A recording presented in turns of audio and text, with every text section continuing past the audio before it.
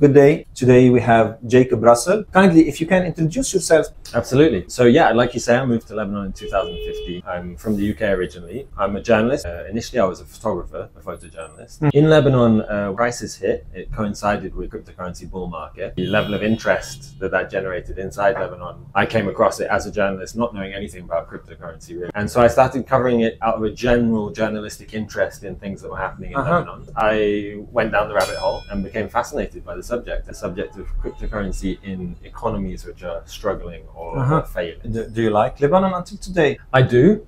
There's many frustrations to living here for sure, but I do like Lebanon. I've married into Lebanon. I've been here a long time. It's certainly got its hooks in me. Do you have your cup of tea at noon or Turkish coffee? Coffee. Coffee every time.